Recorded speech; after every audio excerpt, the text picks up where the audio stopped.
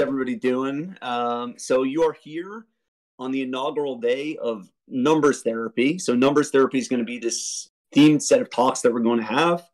And the purpose of it is to talk through macro stuff and bring on and showcase our experts in here. And so the goals of numbers therapy, just so you guys know, have it so that everyone can understand how all of the big things fit together, the bigger picture beyond just NFTs. As a result, like make better decisions with NFTs and other investments using a balanced perspective. Learn about or from some of our people in here, of course, and then learn about different areas and opportunities that exist out there as well, and different ways of thinking. And just one disclaimer and note that's worth saying is none of what you hear in here is financial advice. It's all opinions. But without further ado, today we have a crowd favorite on as our guest. His pure expertise focuses on bond markets and related rates, but it certainly extends beyond, as we all know. He's a minter, he's an analyzer like many of us, but he brings in his background from fixed income and wider markets to influence his decision making, and while having some side fun, as he likes to say, with NFTs. And so here is Shaggy. Yeah, great. Thanks for having me. Yeah, as you mentioned, my expertise is on the fixed income side. Basically been in fixed income my entire career. I will just note that anything I talk about today are, my opinions and my opinions alone.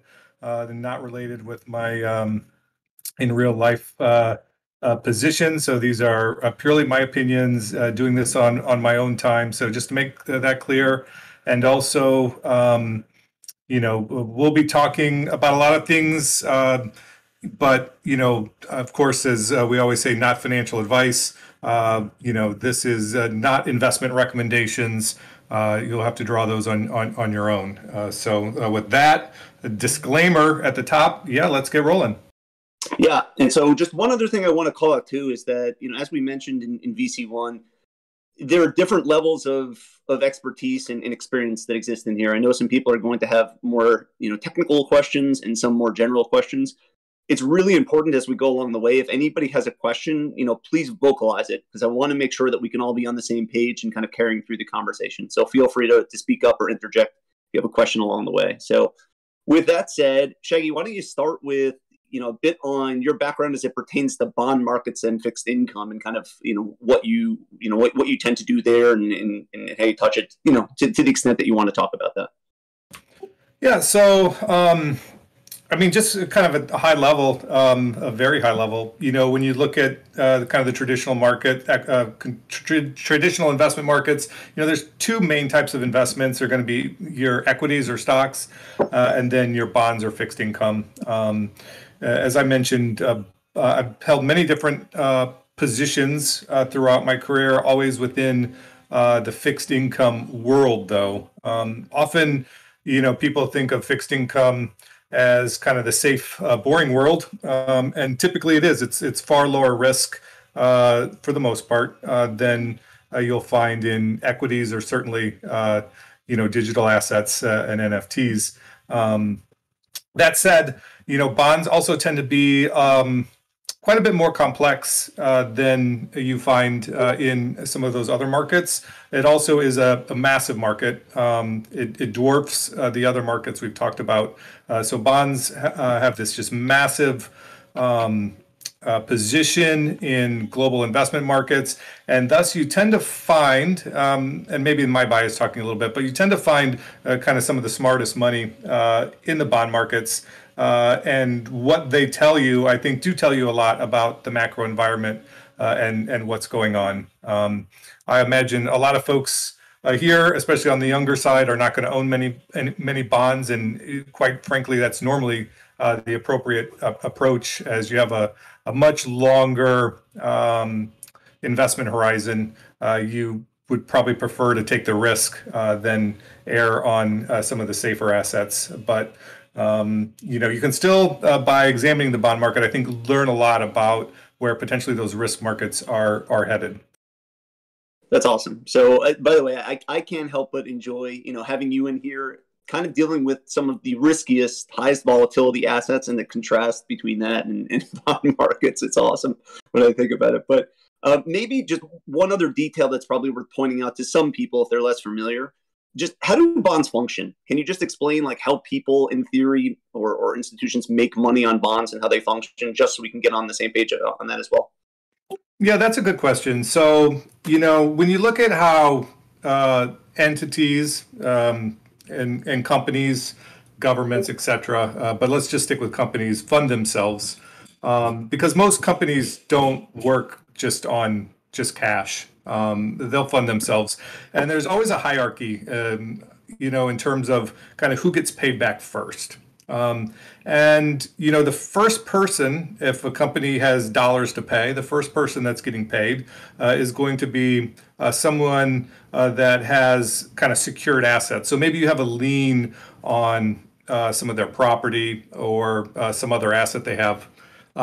Most of the bond market is going to operate in kind of unsecured debt. So a company wants to continue to borrow money. They don't want to obviously secure a particular asset against it, but if it's a good credit rating, people are willing to borrow the money. Well, those people get paid back generally second, and these are generalities.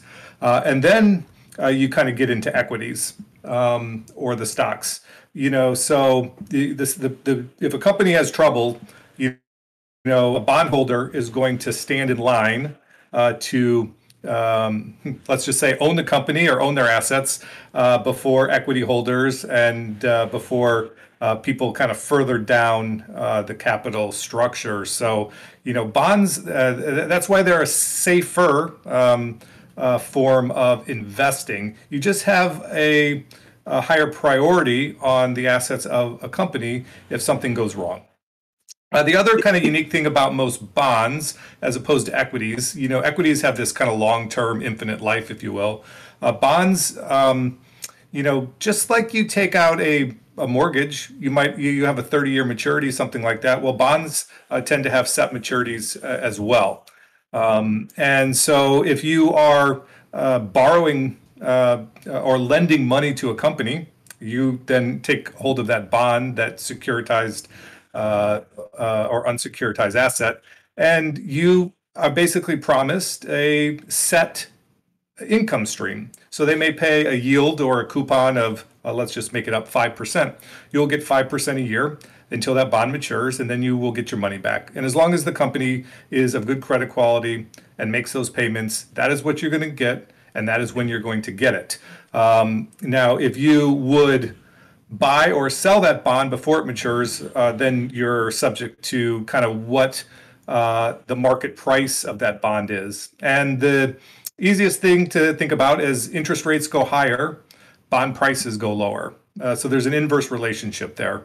And the opposite holds true as well. So, if you're in a period where you think interest rates are going to be falling, well, then it's great to buy some longer term bonds and lock in those higher rates. And vice versa, when rates are rising, not the best time to be owning bonds.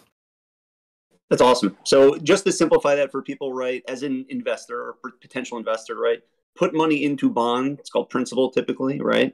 And you earn a rate, which it comes in the form of a coupon, it's called. You earn a rate over time. And that's the way it kind of functions as an investor. And so we in here, right, like we may hear, 5% return, like Johnny Satoshi called out, and be not so excited about that. But I think the thing that has to be called out is that there's a different risk profile for bonds too, right? And so, of course, like we're going to be excited in here by crazy returns in short periods of time. And the market, of course, has like lots of opportunity right now.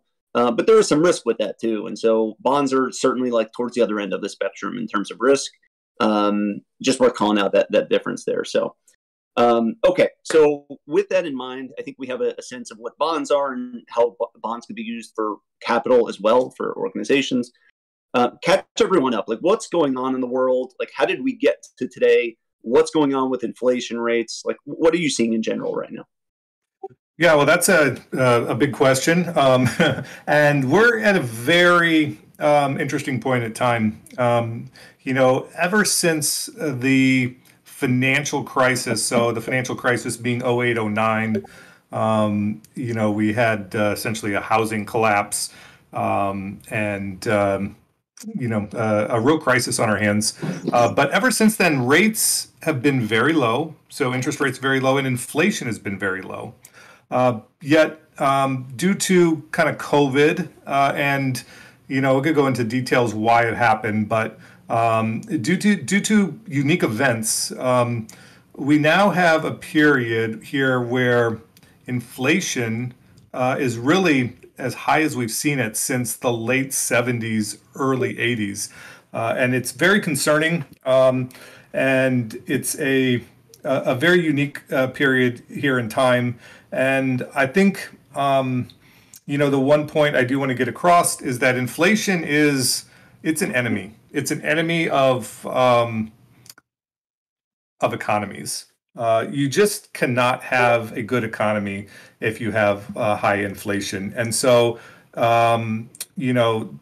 we're going to have to combat it, and our central banks and our government is going to have to combat it, and it will have to win. And the potential the potential of that battle that must be had is potentially painful. And I'm not sure there's a great way to avoid some of the pain that's likely coming. But make no mistake at all, inflation is a massive issue, and it's something we have not seen in 30 plus years.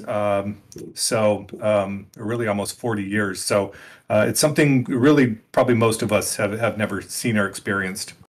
Yeah, that's a great explanation. So I guess the obvious question, though, for, probably people are thinking in here, right, is that's great and all, like inflation and unprecedented time and, a little bit of strange conditions, of course, but how does that connect to our NFTs and our beloved NFT market as well, right? Like, can you draw the bridge and connect the dot between, like, what inflation means or could mean, or maybe not yet, but could mean at some point as it pertains to NFT markets? Like, can you bridge that connection? Sure. That's a good question. So I will first say, NFTs, for the most part, and I know they've been around a while, but really, since they've really become kind of a more of a focus, and even there's still a very small portion of even digital assets, but they've been around really less than a year. Bored Ape now is only about a year old, not quite a year old. So, it's very, like, I can make some assumptions, but nobody can tell you what's going to happen to NFTs through different environments because we've never experienced different environments in NFTs. And so that's one thing I think people should take away from this is that, NFTs, a very, very young kind of investment classes, if you will, has not been stressed, has not been tested through different environments. So I can make some assumptions, but, no one knows for sure. We just don't have history to kind of guide us as we do in many other asset classes. With that said, my assumptions are, and I think I've seen this, definitely over the last 6 months or so, is that, digital assets, and I'm talking about coins as well here, tend to correlate more with risk-oriented assets. I think we would all agree that NFTs are and digital assets, at least at this stage, are extremely volatile and thus risky. Of course, with risk comes great reward, but also, for every Moonbirds, for every Bored Ape, the field is littered with NFTs that go to zero or close to it. So, that's just the nature of risk. Of course, this being an extremely risky asset class. So my assumption is that NFTs will likely follow the risk markets. And when I say the risk markets, the biggest risk markets to watch are the equity and the stock markets. And so this is my assumption, how things will play out over time. That makes sense. And so I guess the one other thing that's probably worth talking about too, beyond just like the specific market constructs that exist or how to categorize them, is also, I guess, disposable income, right? And the impact of inflation on disposable income, and then how consequently how people can use that disposable income. So from a generalized sense, beyond what you're saying too, I guess you probably also say, right, that there's a disposable income impact potentially that could impact people's investments or, need to protect, or even go the other way potentially, which is people will take a riskier approach in some circumstances. Yeah, no, that's right. And I think, I'll have some concerns that we'll talk about in terms of beating inflation, fighting inflation, and what we're going to have to do about it. There are some positives out there too, and one you mentioned are those disposable incomes. We're actually at a point now where the cash or the liquidity, if you will, on consumer balance sheets, and this as it relates to the U.S., is near its all-time high. So, the consumer in the U.S. has come out of COVID and the actions around COVID in really some of the best position they've ever been in. So that, potentially has some important consequences as well. I do think, as a side note, while consumer balance sheets here in the U.S. are very strong, you find those benefits being more in the middle to upper income tiers rather than the lower income tiers. But inflation, it does eat away at balance sheets. And, while job gains here in the U.S., the job market's very strong, and wage inflation is strong. Well, the purchasing power is actually starting to reduce here in the U.S. because inflation is actually higher than wage gains. So, this is where inflation starts to kind of be a bit insidious, and actually starts reducing kind of this capital on people's balance sheets from a purchasing power perspective. And the same can be said of increased wages. If things cost more, even more than your increased wage, I'm not sure. You start to become in a lesser position over time from a purchasing power perspective. So, these are some very interesting dynamics going on. But yes, the high amount of cash on consumers' balance sheets, I do think at least in the near term, does provide some tailwind for risk assets. And I think we've been seeing that not only in this space, but in equity markets recently as well. So just to replay that for everybody, we're saying more cash on consumers' balance sheets. That's more cash in consumers' accounts at this point. Consequently, like more money for people to spend. But as Shaggy's saying, as inflation increases and it zooms past potentially what people are earning, at some point it has to eat into that. Is the point of I think what he's trying to make. But for now, the tailwind comment he's making is that still have cash that exists in consumers' balance sheets in their accounts. And as a result, they can deploy that cash if they choose to into a variety of things. So, okay. So, and I see everybody's questions. We will get to them at the appropriate time. I just want to make sure we're going top down here. But okay. So we have this inflation issue that exists, right? Recently, the recent metric, I think 8%. 8-ish% inflation, and maybe that goes up over time for a variety of reasons. So how do we fix this inflation issue? Like, what are the options? I know I've heard you talk about demand side versus supply side. Can you talk to that a little bit more and give people a sense of how do you, I don't want to say fix, but how do you fix inflation, and how does that get kind of rolled out, and how does that look? Yeah, it's a good question. So the classic definition of inflation is too much money chasing too few goods. So as you mentioned, there's two sides to that equation. There is the supply of goods that's coming into the economy, and this has been extremely challenged because of COVID, and more recently because of Russia and Ukraine. I think the conventional wisdom was that these supply chains would heal themselves, and this would help abate some of the inflation pressures. But that has not happened. In fact, it appears that the supply constraints are becoming kind of even more elongated. And what I mean by that, you have China now, their zero COVID policy shutting down many, many cities over there, further exacerbating some of the supply chain issues. And, so it doesn't seem like we're going to be able to solve the problem by fixing the supply side. And so that leaves the other side. That leaves the demand side. Demand, of course, is very strong. That's why we have inflation. We have healthy consumer balance sheets. We have very low unemployment here in the U.S. We have, people kind of coming out of COVID, looking to travel, looking to spend money, and so you have a lot of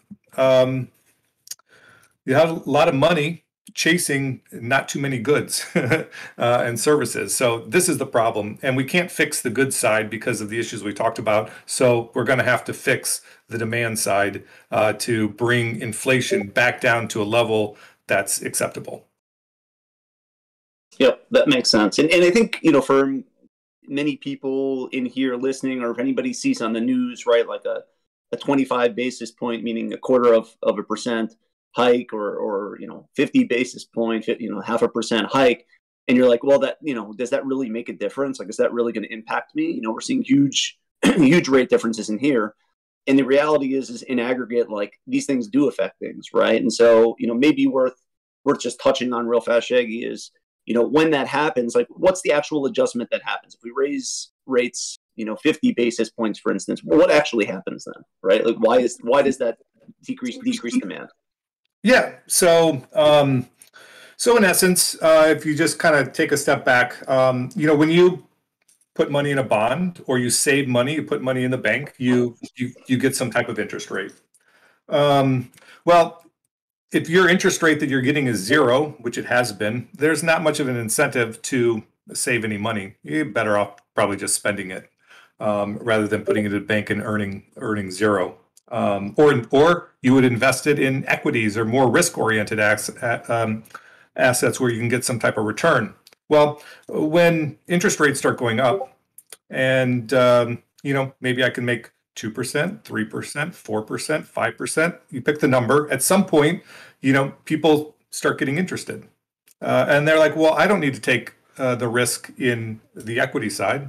I'll just go sit my money in the bank and earn a safe return." You also have companies that, if they can borrow, if rates are very low, they can borrow money extremely cheaply. Well, even individuals can with homes, right? When you can get a 2.5% mortgage, a company can borrow at very low rates. Well, you can afford more. You can buy a bigger home. You can spend more on a home. Companies can either buy back their shares, they can buy other companies, they can reinvest in their business, right? But when they start having to pay 5%, 6%, 7%, well, you're not going to be able to afford as much of a home. Companies are not going to invest as much in those other types of activities that I mentioned because it's not as profitable. So it really slows down essentially the spending of money and shifts it more to the saving of money. That's awesome. Thank you for teasing that out. So, okay. So the question, of course, is like, where do you think things are going to go as it relates to, rate hikes or any other adjustments that are being made? And I'm actually going to tie in Ross's question as well into this because I think it bridges well, which is, how would we expect, I guess, NFT markets in this case, as an example, and this, you can, respond to this in a generalized manner, but how would you expect NFT markets to adjust as rates get hiked, for instance? Will it be a sudden adjustment, do you think? Will it be gradual? That kind of a thing. Yeah, so, as I mentioned, we're not going to be able to fix the supply side, so we fix the demand side. How we're going to do that is by raising rates, as you mentioned. We've had just one rate increase, 25 basis points. Nobody even notices 25 basis points for the most part.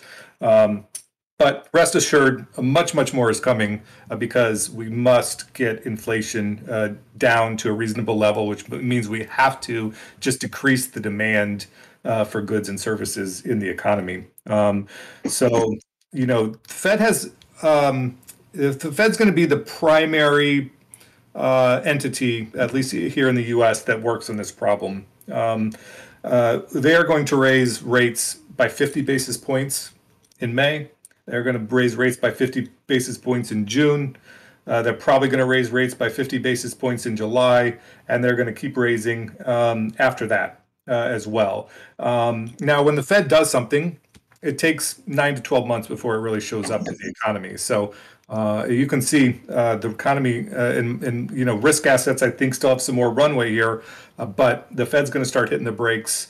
And it's not just rates. The Fed, I think I want to touch on as well, because I think it's enormously important and people don't fully appreciate what's happened over the last couple of years and what's going to happen.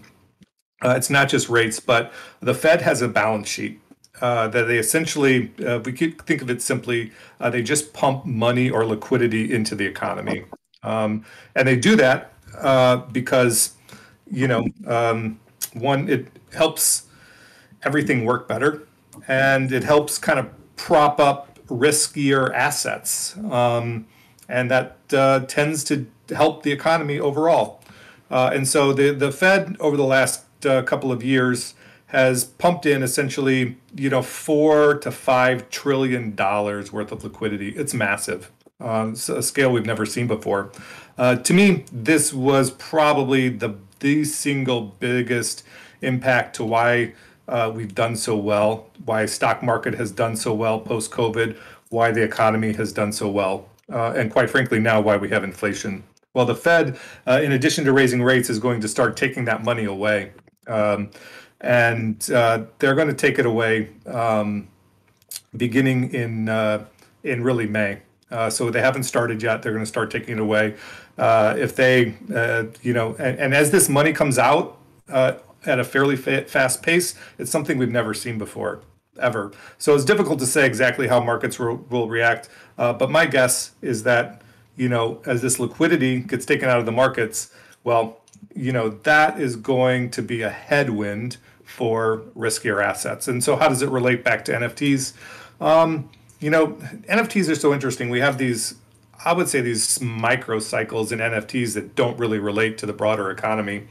At least that's what I've seen over the last 9 to 10 months that I've been here. I see many booms and busts in such a short period of time. Well, that's not the macro economy.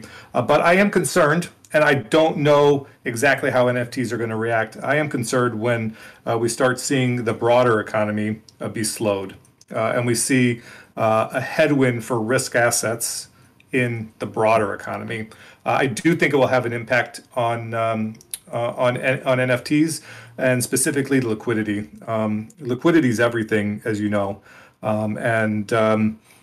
if things are getting more challenging in the more macro environment, I have to imagine that that will make the NFT market more challenging as well through that period. But again, we've never seen this in history, or the NFT market has really never been exposed to this type of macroeconomic cycle ever in history, because it's such a brand new young market. So it's hard to say exactly because we have no history to guide us there. Shaggy, one specific point in there, regarding the balance sheet and the Fed pulling money out, can you just connect what that means to markets? What does pulling money out mean in this case? Yeah, so I won't go into all the mechanics. You feel free to hit me up if you want to dive deep on the mechanics here. But essentially, to keep it simple, the Fed they put trillions of dollars into the economy, $4 trillion of cash, basically. Think of it as liquidity. And liquidity is king. When you have liquidity, people feel great. They buy risk. That liquidity has to find a home, especially when rates are zero. There's no point in holding it in cash or sticking it in bonds, right? You want to go out and all that new cash, you go spend it on risky assets. Well, now the reverse is going to happen. They're going to take that cash out of the system. So I talked about too much cash chasing too few goods. Well, you start to take that money out of the economy. Well, now you have less cash chasing goods. So it's another way to slow things down, essentially. And it will be a headwind, I believe, for risk markets as things get into full gear. My best personal thought, probably, in the fall sometime when things start to hit a little closer to home. That's awesome. Okay, so one thread that I'm like starting to see here a little bit in the questions, and that I think, our group, right? We have like a range of people in here, different experience and different ages and all that. And that's what makes this place, so awesome to be in and learn. But one thread that I'm kind of seeing it come across here that I think would be useful is talking about the different elements of risk within various assets. So for instance, if we had a spectrum that existed, right, and at one end of the spectrum, we would probably have something like NFTs, right, which are high risk, and everyone knows that. Other end of the spectrum might be, like a CD or, even some bonds in some cases, right? Like what are the layers of risk that kind of exist in these cases, right? Like for each of these items. And I'd even include something, common one that comes up is like, staking, right? And getting 7% APY on, your stable coins, for instance, or whatever APY on something else. So I'm happy to do this with you, but I just kind of wanted to tease out the layers of risk that exist. And I guess I'll lead in by saying, like, if you contrast, staking, for instance, right, of a stable coin, well, you have a couple layers of risk that exist there, right? First off, it's not, if you put your money in a bank, at least in the US, it's FDIC insured, which means if anything happens to it, you're backed up to 250K, Shaggy, I think it is. That's right. Yep, 250K. And so you're going to get whatever interest rate is that's promised to you. Won't be a lot historically, and it sounds like it's going to be increasing a little bit, but it's fully backed, right, at the end of the day. If you contrast that with staking for stable coins, for instance, right, you don't have that 250K worth of insurance, let's call it, right? It's an institution that's kind of unknown.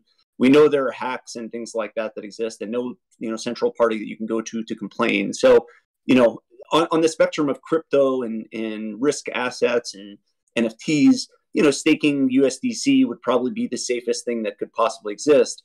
But if you contrast it to other things, it might not be as safe, right? So I just wanted to touch on that a bit, Shaggy, and any thoughts you have there, just so people can start to pull apart, right? Not just like the generalized different risk levels that exist, but kind of why the things have a little bit of a varying risk and maybe a little bit of how to think about that.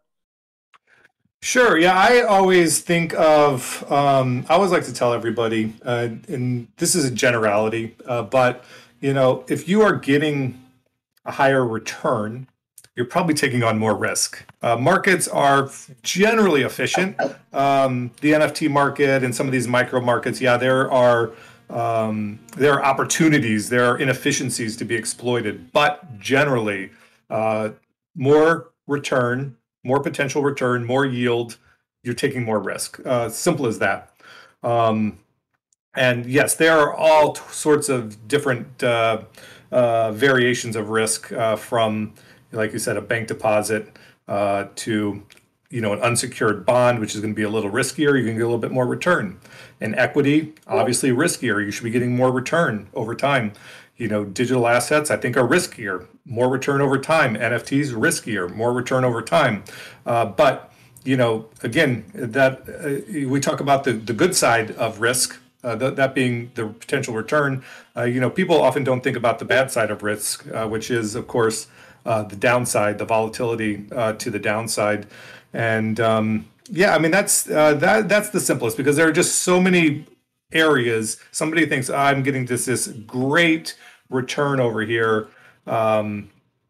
This is like the holy grail, but there's risk there, whether you've identified the risk or not. If you're getting a good return, you're taking more risk. I think back to, if you want to look something up, back in the 90s, there was a group, Long-Term Capital Management.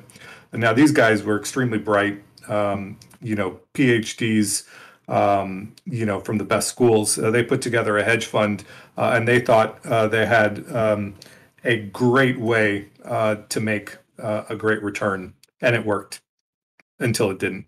And there's always the chance for the black swan event, for the event that you don't anticipate or you think will never happen to happen. And it tends to happen more often than most people expect those events to happen. And when those happen, you find out where your risk really is. And so it kind of just goes back. If you're making a return, if you're making a yield that seems great, just understand where your risk is coming from, because you are likely taking risk. You just may not have identified the risk you're taking yet. Yeah, that's a great explanation. I think tying it to like what we do in here, right, with NFTs. I mean, I think like one way we could think about those layers of risk too for NFTs as an example would be something like, the stuff that we analyze on a daily basis, right? And that can include everything from like project, who the project managers and devs are, to what's the structure of their roadmap, to can they pull off the roadmap, to is there an execution risk that exists, to is the price too high compared to what we're getting and the upside, that layer of risk. But then beyond it, there's this, is the NFT narrative going to continue to push? Like, are more people coming into the market? And then it goes to even the layer above that, of course, which is something like, do people have disposable income and to be able to put into things that are, riskier assets like NFTs or crypto or things like that. So, there's just like a few layers of that exist beyond just, the individual projects that we analyze by themselves or against other projects. I think it's just worth being kind of mindful of that, for anybody in here. So, okay. So I guess we'll hit on a couple questions that are in here as well. I want to make sure we have time, and I'm forecasting other questions will come out as well. So let's maybe start with Ryan's question. I think it's applicable to, what we just talked about, which is, he says, is there a true inflation hedge out there, or do most markets dip along with it? Yeah, it's a good question. There are some true inflation hedges, but they're going to be difficult, and they're probably not something you're going to want to be invested in, honestly, because you really have to understand the mechanics and what's going on. There's things like Treasury inflation protected securities, where you essentially are protected at least against CPI, which is the consumer price index. I think, and I don't want to get in the weeds here, I think many people will find that the inflation they experience might be not quite matched up with the consumer price index. Things like healthcare and education, things like that, tend to inflate at a much higher level, and that's what a lot of people are exposed to. So, real estate tends to be a pretty good inflation hedge. And so there are some assets out there. I don't want to get the technicalities because we can get pretty deep in those. I will just say this, though. I know everyone's worried about inflation now, and for good reason, but, inflation is going to be broken. It's going to be brought down. It's going to be back to 2 to 3%. Now, whether that takes 2 years, 3 years, 4 years, and how painful it is to get there, we'll see. But I do not anticipate that, we are going to be in an environment where inflation remains elevated for an extended period of time. That's a great explanation. I'm just going to build one other thing on top of that too, or maybe one other lens to possibly look at inflation to some extent, which is identifying. And this is tricky. It actually ties back to Shaggy's comment about black swans and the fact that we don't know what they're going to be, just that they will exist over time and they come up a bit more frequently than we expect. And so one other maybe lens to look at a hedge, not just against inflation, but a hedge against maybe anything, might be identifying what the pain point is there that you project, right? So if you think, just as an example, and not that you could predict this, but if you just think that at some point oil is going to be a problem and oil prices are going to shoot up, then for you particularly, that may be something you want to hedge against, as an example, right? So almost identifying where you think there may be an issue, and then protecting against the opposite of that might be one other way to possibly look at it too. So, okay. So Lizard King, recent pretty good win in here as well. Congrats. So Lizard King asks, when you say buy bonds, and this is earlier you said this, but when you say buy bonds, when you expect interest rates to drop, what do you recommend buying specifically? Corporate bond ETFs. So a bit more of a technical question, of course. Yeah, I mean, there are so many different types of bond products. I think for most individual investors, especially if you're not overly sophisticated, using kind of ETF markets or mutual funds are going to be generally the kind of easiest point of entry. I will also say there's one very important dynamic in bonds investing that everyone that wants to invest in bonds should know.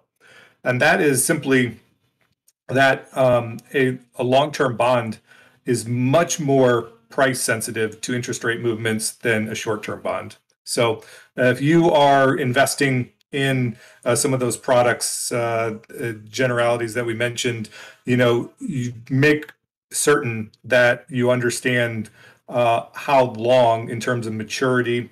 We use a technical term called duration in the bond market, but nonetheless, the simpler way to think of it is maturity. Make sure that you understand what you're buying, because if you are buying very short maturity, short duration funds, they will not be very sensitive to those interest rate movements. If you buy a very long maturity, very long duration funds, they will be extremely sensitive to interest rate movements. So this is something, if you're thinking about investing in bonds, you must know this concept and how this works, so you understand what you're investing in.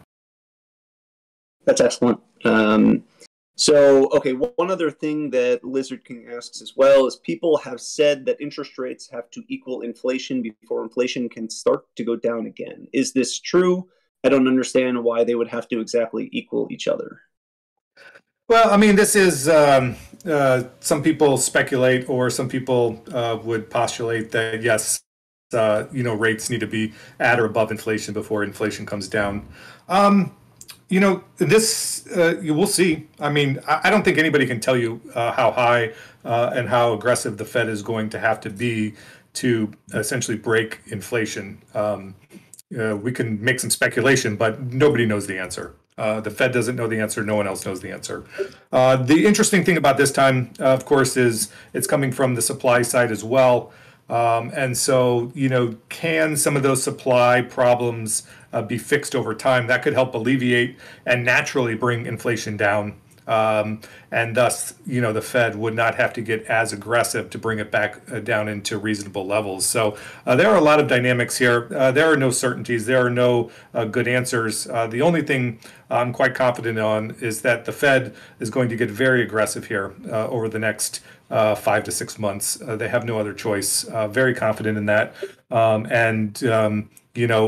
If they are going to have to keep going after that, is going to depend on, if the numbers start improving, especially from an inflation perspective. But I don't think anyone can tell you with certainty the answer. So I think a good segue from that question is Tyler's question, actually. Tyler asks, he says, comment please on where you see digital assets if we see a full-blown commodity crisis due to raising funding rates, playing tug of war with quantitative tightening. If you could answer that. Yeah, so I don't really foresee a commodity crisis. Commodities have done extraordinarily well. If anything, we almost certainly have a lack of supply there. So even as inflation and demand comes down, I don't think they come down enough to cause, I assume when you say commodity crisis, you're talking about a decrease in demand there. I don't think that should be much of a concern. Can you also, Shaggy, just call out for everyone in here what commodities are, just so we're on the same page as well? Yeah, so commodities are like your raw goods. So oil, iron ore, basically the kind of the building blocks of everything else. And so that's typically what, they go into everything, right? Energy, oil, food commodities, right? Your grains, right? So basically like the starting building block for everything. So, when you have this commodity prices go up, well, naturally inflation, prices are going to get more expensive because it goes into almost everything we do. It's worthwhile watching. And there are some clear supply issues right now for all sorts of reasons. But, when you say crisis, if we start bringing down demand, that should limit the upside in commodities. But I don't foresee a sudden departure or a huge fall in price in commodities either, for all sorts of reasons. So Tyler just goes on a little bit to say, costs of borrowing to insure and ship commodities are raising enormously, but banks won't have the liquidity if tightening continues. So he just calls out that one point. Tyler, if you go ahead. Check. No, I mean, there's no question. I mean, that's inflation, right? So commodities is costing more. You're seeing commodity prices increase.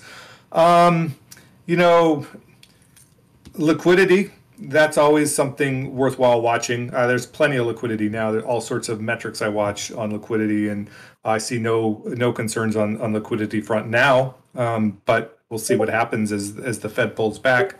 But banks have a funny way about making money because as interest rates rise, well, what they charge rises as well. So they're making kind of a spread on that net interest margin. What they're most interested in is, of course, the credit quality of who they're lending money to make sure they're getting paid back. But banks can operate in all sorts of different interest rate environments because, well, they simply charge more than their cost.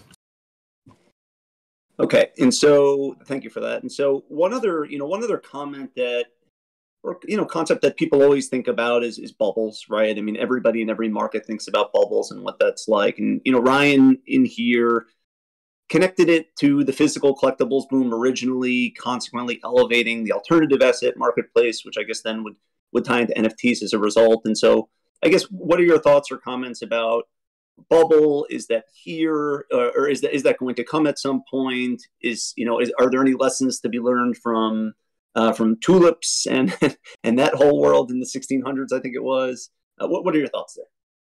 Yeah, this is a great question. There's one I think a lot about when it comes to NFTs, because NFTs are extremely new, yet quite frankly, some of the prices I see, seem to defy logic. Yet that is where the market's clearing them at, so it is what it is. It must respect that. But the funny thing about bubbles is, and I'm not suggesting the NFT market isn't in a bubble. You never know if you're in a bubble or not until after the fact, because when you're in the bubble itself, nobody recognizes it really that it's a bubble, or very few people recognize that it's a bubble. But almost certainly, being such a brand new kind of asset class, if you will, or world, NFT world, there will be bubbles. There will be periods where we see significant price declines, even for high quality projects, without question.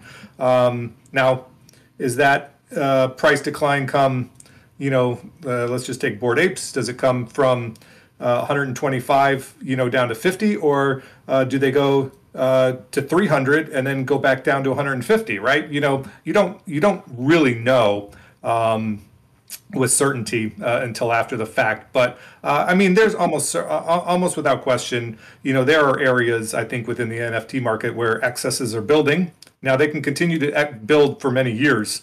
I'm not suggesting they have to burst within a short period of time, but burst they will at some point. It's almost inevitable. And the one, kind of, if I relate this back to the macro, an environment in which the broader economy is struggling by design. It must struggle. We must go to very low or likely negative growth here in the U.S.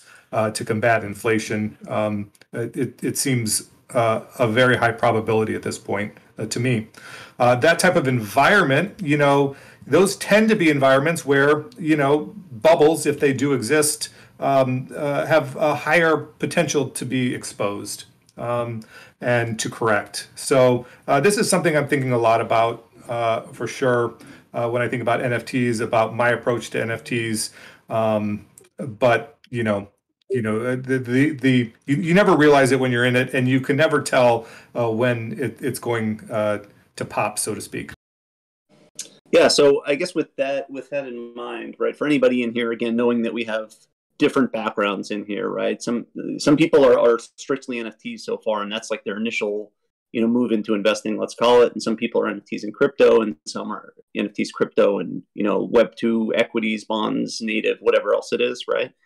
I mean, what is your thought there as it pertains to, planning and having, a bit of balance, or at least forecasting for a bubble? Not necessarily what your advice is, of course not, but more specifically, just what's a way to think about it to make sure, that you're balanced and protected, and just considering risk, I guess, is what I would say.